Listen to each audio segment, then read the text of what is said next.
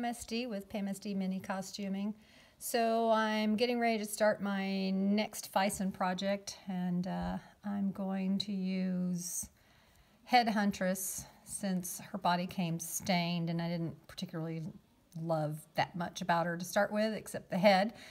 And I got the body clean as much as possible, and I've already done some base shading and enhanced her muscles a little bit. This body's going to get covered pretty much from here to here. Also toned up her knees a little bit. I'm going to do She-ra and see how it goes. I'm going to build a costume from scratch.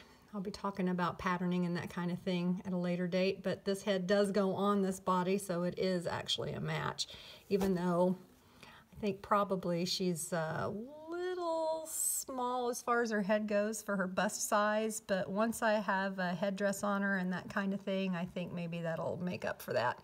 So I'll see you next time when I've done some pattern work. Bye.